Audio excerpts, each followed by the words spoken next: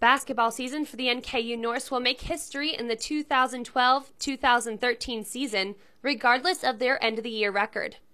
November 27, 2012 will be remembered as the day the Norse played their first ever Division I basketball game at home.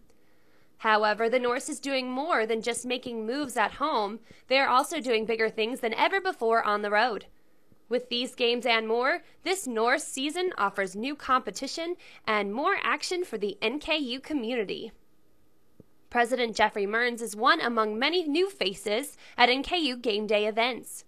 Along with the new president, NKU Athletics welcomes new partners in marketing and also a coach to the women's team. Well, let's just say that I hope I coach better than I dance. I don't have many dance skills, but we had a good time nonetheless. Coach Dawn Polizzi-White is the new women's basketball head coach, replacing Coach Winstel. She is the former 5-season associate coach of the University of Michigan.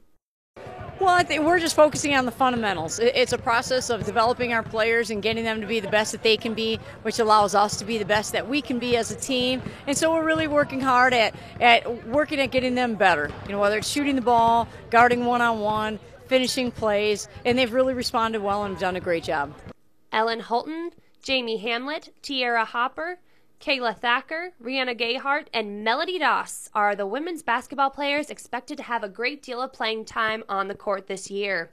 The men's team will start seniors Ethan Faulkner, Ernest Watson, and Ashanti Jones, and also underclassmen Jalen Billups and Chad Jackson.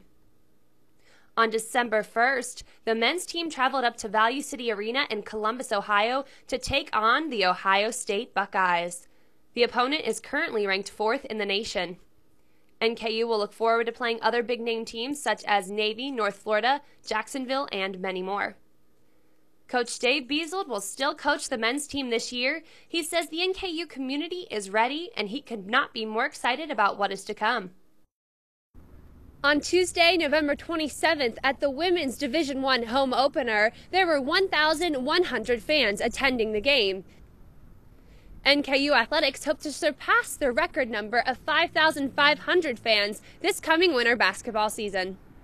But that's what this is all about, giving something back to the community, having fun at the events, and saying, hey, you know what, this is a great place to be. Come back and let's have a lot of fun, watch us play basketball.